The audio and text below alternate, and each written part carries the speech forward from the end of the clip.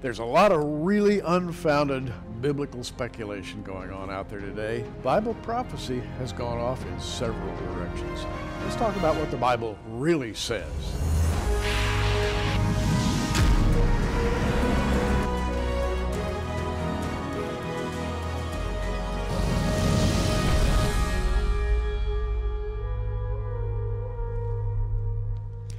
And it's my pleasure to introduce to you today author, lecturer, Bill Salus. Bill, welcome to Prophecy Watchers. Gary, it's so good to be back on your program again.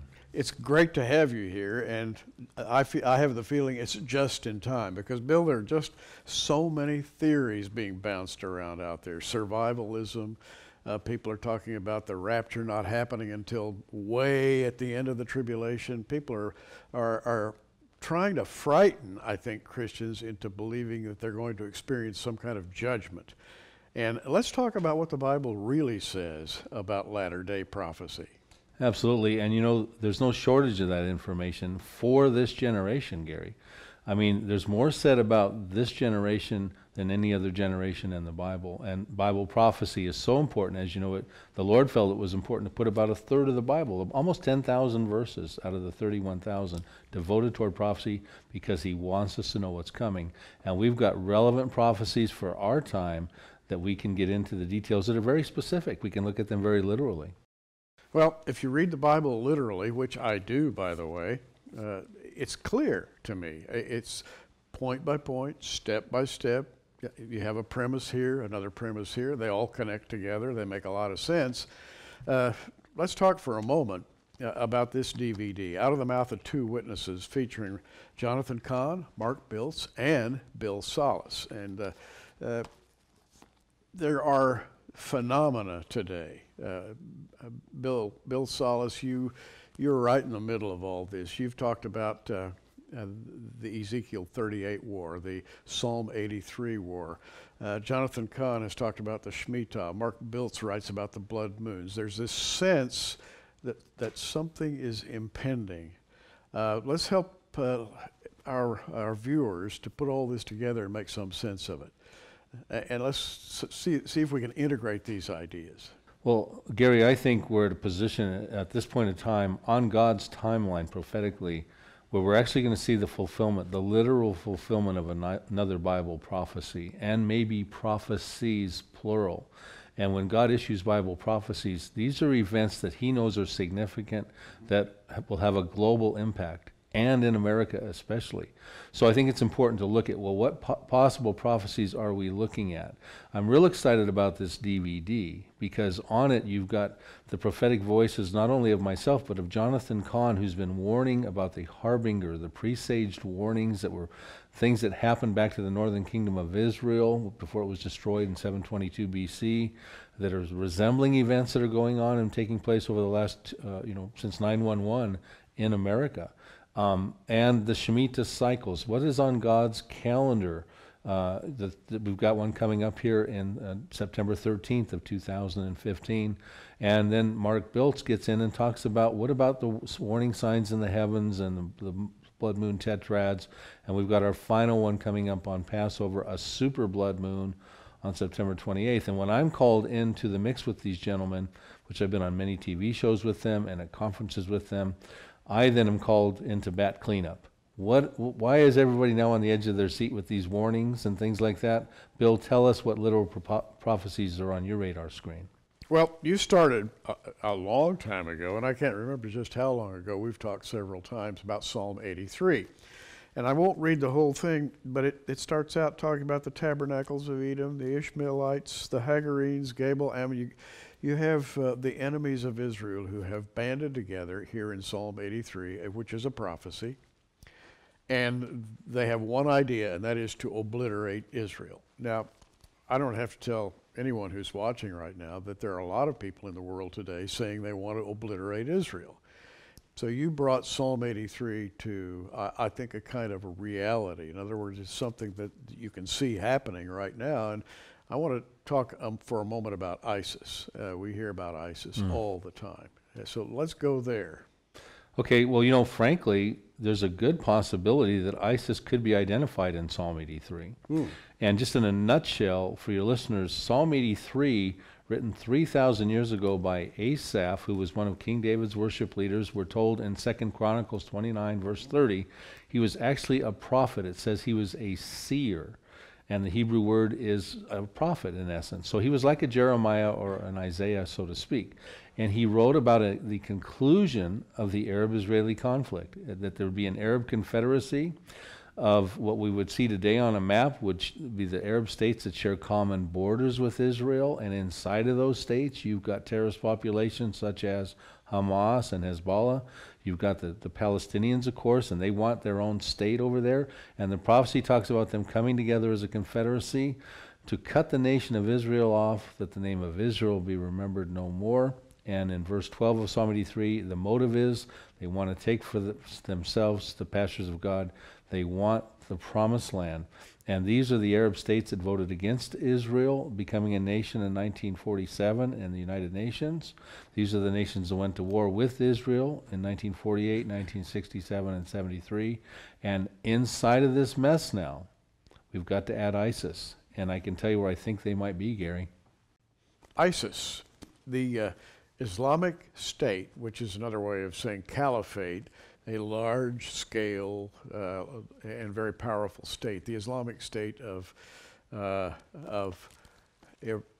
Iraq, and some people say ISIL, and the Levant. Some people say ISIS. Let's talk about ISIS versus ISIL for a moment, the two meanings of that term and what these people are looking at. Well, you make a good point. And if you do a Google search on ISIS versus ISIL, you'll find almost 10 to 1. Most people go with ISIS, which means the Islamic State of Iraq and Syria. Now, even though the popularity is toward calling it ISIS, our present Obama administration gravitates to continually talking about ISIL, which means the Islamic State in the Levant. Now, for your audience who's not familiar with the Levant, in essence, it's pretty much the promised land that Abraham received from God in Genesis 15:18, from the river of Egypt, the Nile, to the river Euphrates, which courses through modern-day Iraq and Syria. That is called the Levant for all intents and purposes. And that's what the Islamic State, ISIS or ISIL, that's what they want to do. They want to take over that entire Middle East area and establish a Sunni-led, not a Shiite-led, which would be like Iran, a Sunni-led caliphate.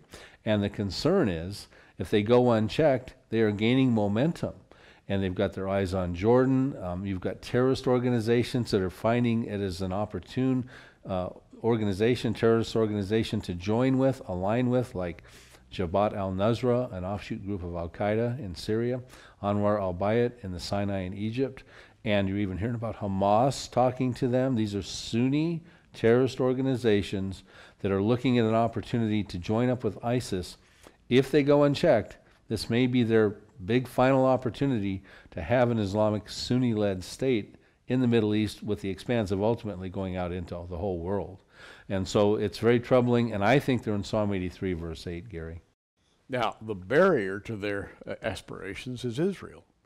If Israel weren't there, they would do just fine.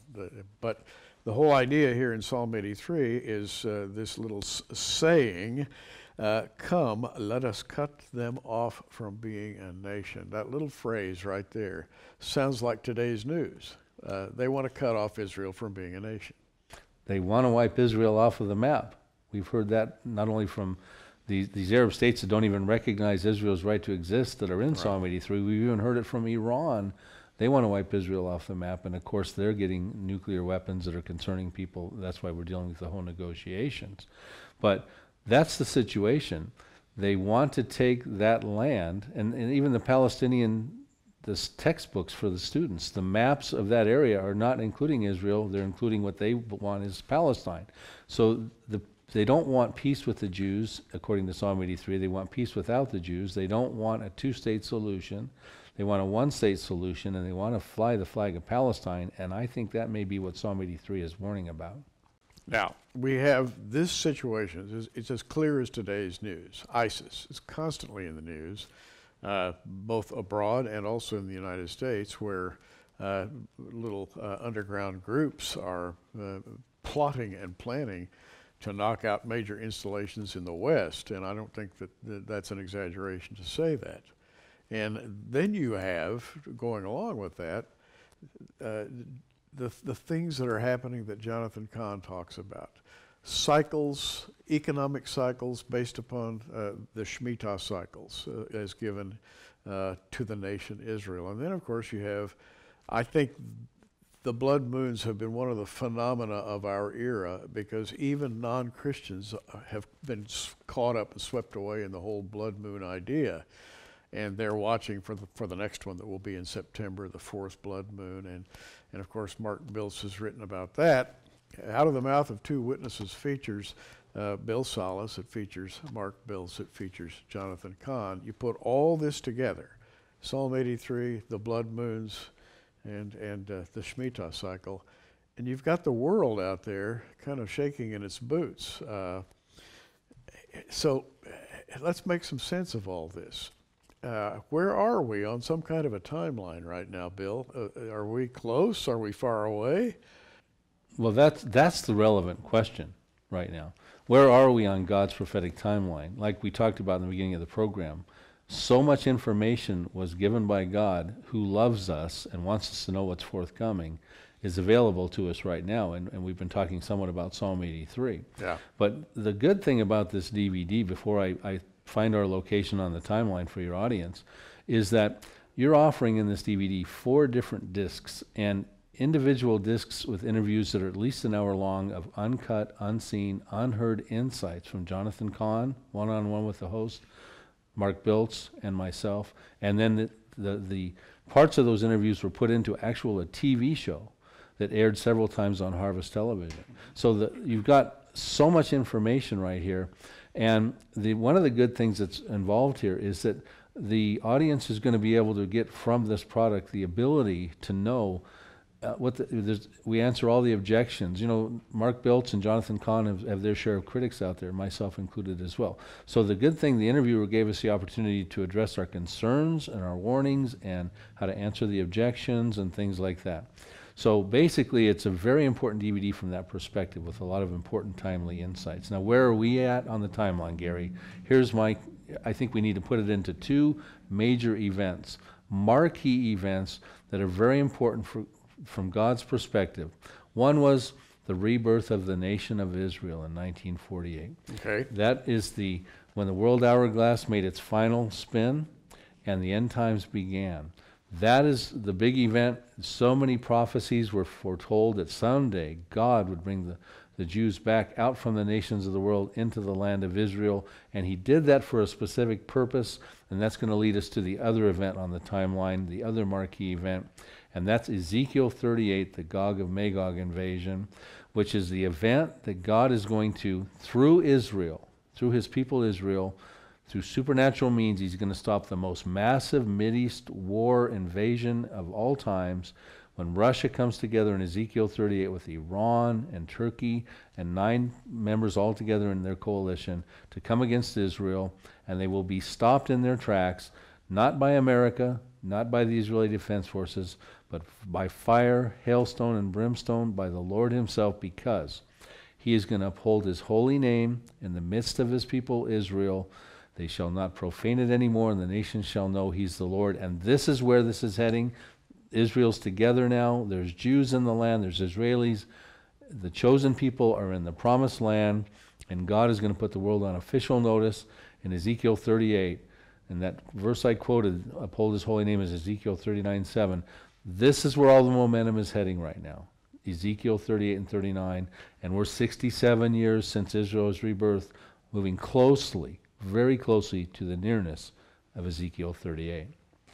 Now, I've talked with Bill enough over the years to understand what he thinks about Ezekiel 38. That's the invasion of Israel from the north by Gog and a confederation of other powers.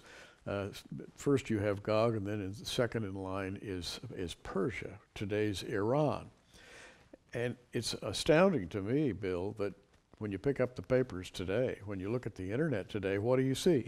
You see Iran and Russia. Russia moving south and east Iran wants to develop a nuclear stockpile. Some time ago, you wrote a book entitled Nuclear Showdown in Iran, and you've been following this thing for a long time. Let's try to put some of that into perspective right now. Well, you're right. It's hard to keep Iran off the front page of any newspaper at this point in time because of their nuclear aspirations and this nuclear deal that's being negotiated. And it's very troubling. Now, President Barack Obama feels it's, a very good deal. Right. Whereas Benjamin Netanyahu, on the other hand, feels it's the worst deal imaginable. I believe a prophecy's been written about this in Jeremiah chapter 49, verses 34 through 39, dealing with ancient Elam. Because when you look on a map, clearly, like you said, Persia is in Ezekiel 38 verse 5, but that's not the only prophecy written about modern-day Iran. Jeremiah wrote about Jeremiah wrote about Elam.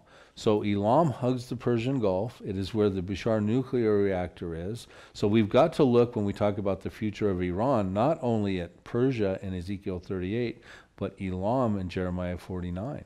Now, Elam, spelled E-L-A-M, is not a people that you've heard very much about in the past. In fact, you may be saying to yourself right now, Elam, what's that? Here's Jeremiah 49:34, and the word of the Lord came to Jeremiah the prophet against Elam in the beginning of the reign of Zedekiah king of Judah, saying, Thus saith the Lord of hosts, Behold, I will break the bow of Elam, the chief of their might. So here's a prophecy, and you believe it's a latter-day prophecy, against this mysterious Elam. You've written about that, but for those who haven't read what you've written, just kind of brief us a little bit. 6 verses entirely there. It's a very short prophecy, but it's very powerful, and it's very timely. And yes, he's going to break the bow of Elam. But what's critical to know, and I think this is important because on the timeline right now, I would say to the audience right now that the one thing about this prophecy that Gary is reading to you in Jeremiah 49, it says that the reason that God's going to break the bow of Elam, which will ultimately result in many other details that were given in there, is because God is angry with Iran. It says, why don't you read Jeremiah 49, verse 37 for the audience? And I happen to be looking right at it. For I will cause Elam to be dismayed, that is, frightened, before their enemies and before them that seek their life, and I will bring evil upon them, even my fierce anger, saith the Lord, and I will send the sword after them till I have consumed them. I will set my throne in Elam, and will destroy from thence the king and the princes, saith the Lord.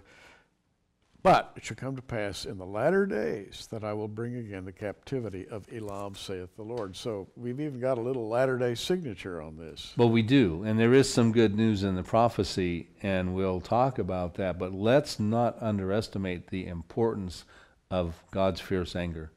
Jeremiah wrote this prophecy in 596 BC. It is dealing with modern-day Iran, and it says that the Lord is going to be furious, fiercely angry with Iran. And why, Gary? You read it. Yeah. He's going to destroy the kings and the princes, meaning he's upset with some bad leadership, because you do not destroy good leadership. And you read in the very first opening verses there, he's going to break the bow at the foremost of their might. So the Lord is angry because there's bad leadership that wants to launch something powerful somewhere, and he's going to prevent that. He's going to break the bow so that cannot happen. And when you read other parts of that prophecy, that disaster that gets created at that judgment, because God is angry, it creates a destruction and a worldwide dispersion. It says there'll be no nation where the outcasts of Elam don't go. Nations, plural. Meaning there's a worldwide dispersion. It sounds like a humanitarian crisis. It sounds like it's dealing with a nuclear scenario. And when you put the location of the judgment where the Bushehr nuclear reactor is, which is a nuclear disaster waiting to happen, where By the Russia... way, that nuclear reactor is in the very territory of Old Elam, right? It's right there in ancient Elam. And when you talk about Russia being drawn in, hooks in the jaw of Ezekiel 38, you've got an issue there, because Russia is instrumental in the establishment of that Bushehr nuclear reactor, and now they've got 2 additional contracts to build 2 more nuclear reactors in that very region, and this is very troubling. So Iran and Russia are in bed together like never before. You know, in one of the Psalms, we have the phrase, the arrow that flieth by night. And, people are not using arrows anymore. The enemy has an arrow that flies. But on the other hand, we're using missiles that are the modern day equivalent of arrows. And we have launching pads for missiles. And if you stop and think about it, the bow is a really good analogy for a missile launch pad. And the arrow is a very good idiom for a missile, which is what all the fighting is about right now. Yeah, and is Jeremiah going to say in 596 BC, use words like missiles and launch pads and intercontinental ballistic missiles? No, because that was not in his repertoire. What was in his repertoire was bows and arrows, launching something somewhere. And the Elamites, which go back to the time of Abraham, way back in Genesis, we find that Abraham, when he went to rescue his nephew Lot, he was dealing with King Chedorlaomer of the Elamites. They were warmongers, they were warlike people, and Isaiah talks about them in Isaiah 22 as being expert archers. So the idiom of bows and arrows and expert archeries, this hits right on the head of Elam. It hits at the centerpiece of their history and what they're trying to do today, and they are definitely dangerous with this Islamic leadership over there. They're working on medium range and intercontinental range ballistic missiles right now, and may actually have the precursors of their final product.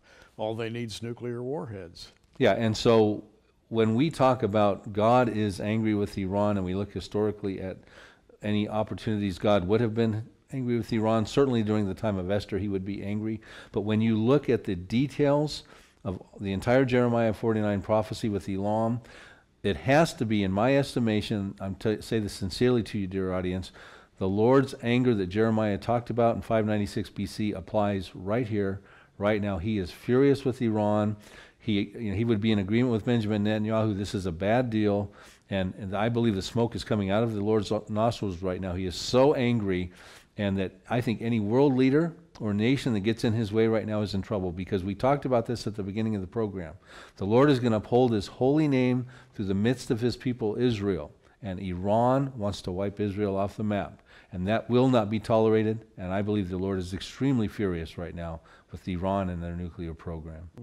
Very interesting. So now you have the biblical view of something you're reading about in the daily newspaper, something you're reading about on the internet. You have something that's actually happening. What's fascinating to me, Bill, is this. If what you're saying is actually true, this puts our current position on a very short timeline. If all this is coming together the way you say, and we're reading the prophets and these prophecies are coming true, we don't have much time left. Well, I'm gonna tell you how I do look at this timeline that we're talking about. I think we're heading toward that big marquee event of Ezekiel 38 where God's going to uphold his holy name. But although I think Ezekiel 38 is drawing very near for the various reasons we've been talking about, the relationships that Russia's got with Iran and with Turkey now, but I don't think it's next. That Israel described in Ezekiel 38 and 39 has to meet certain conditions. They have to be dwelling securely in the midst of the land without walls, bars, nor gates, and they have to be very prosperous, because unlike Psalm 83 that's coming to take the land, they want to wipe Israel off the map, Ezekiel 38 has a different motive. They want to take the prosperity, the plunder, the booty. And so, although I think that's near, as we look on the timeline, I think certain things have to happen before Israel can be dwelling securely without walls, bars, nor gates. So I think I'm looking for other prophecies that are going to happen, and they're going to happen powerfully and soon and sequentially. And I think it's going to be a big deal, and they're all going to come back to back real soon. There's much more to say. In fact, we can't finish all of the exposition that Bill has prepared today, and we're going to continue this on another program. Before we bow out today, I just want to say that we'd love for you to get this DVD, Out of the Mouth of Two Witnesses, featuring Jonathan Cahn, Bill Salus, in well-produced interviews, very informative, extremely understandable, and a pleasant viewing experience, which I think is always important. Out of the Mouth of Two Witnesses, the DVD, $24.95. And how many DVDs did you say were in here? 4 discs. 4 discs are in there. And also I want to say, we also have in there a powerful testimony from Troy Duhan, who was the producer of the blockbuster Christian movie in 2015 called God's Not Dead. Very powerful Christian testimony. And I'm glad you mentioned that. It really is. I watched it, and it's almost a tearjerker. It's just very emotional. But if you'd like to have a real value, we're offering you the Bill Salus collection, and that would be his 2 books, Psalm 83, Nuclear Showdown in Iran, and these discs, Nuclear Showdown in Iran, America and the Coming Mideast Wars, and Psalm 83, plus the DVD we just mentioned. All of these, 4 DVDs, 2 books, $69.95. That would be about $116 value, yours for $69.95. Go to the prophecywatchers.com online bookstore, and you'll see this special right at the top. But you do want to watch this DVD. Current events. Things are happening so quickly, you need to apprise yourself of the biblical way of analyzing today's news. We got a couple of minutes, and let's kind of talk about that timeline. Everybody's kind of concerned about a timeline. There are some people out there that are kind of panicked. There are those who are saying we've got to lay up food, and we've got to put our guns and ammo in order, and we've got to get ready, and because times are going to be rough. Where do you put yourself in all this? Well, I do believe we're in the final generation, Gary, and I do believe it is wise to be prepared for the powerful prophetic events that we've just barely touched upon, that I believe are coming very soon, because I think we're very close to this Gog of Magog invasion. I think this is where we're headed in that situation. And I think we're not only dealing with Psalm 83, which will probably precede that, because it's those enemies around Israel that have to be dealt with so that Israel can dwell securely and Ezekiel 38 can happen. We're dealing with Jeremiah 49 Elam, but we're also dealing with other things. What about those prophecies dealing with Isaiah 17, the destruction of Damascus?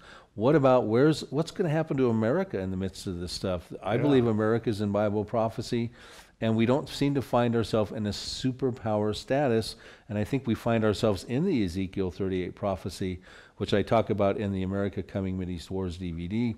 What about the rapture of the church? Do we have to be here for Ezekiel 38? It says God upholds his holy name in the midst of my people Israel. It doesn't say in the midst of my people the church. We don't even have to be here for that. So in that offer you've got with these books, we're covering all these subjects. They're very important. They're drawing very near. And I think many of these precede the big event of Ezekiel 38 and 39. And we need more time to talk about this, and we'll have that time on our next program. We're going to get together with Bill again, and we're going to talk about the way the timeline is laid out. We're going to talk about Ezekiel 38. Everybody has written books on Ezekiel 38. They have placed it in a certain way in the prophetic timeline. I think Bill has a very good handle on it, and we're going to talk about it more completely in our next program. Bill, thanks for being here today. Thanks, Gary. Very I'm great. Gary Stearman, and by the way, keep watching, everybody. We are. Thanks for joining us on Prophecy Watchers. You can find us on the web at prophecywatchers.com or follow us at facebook.com/prophecywatchers. Keep watching, everybody, and we'll see you soon.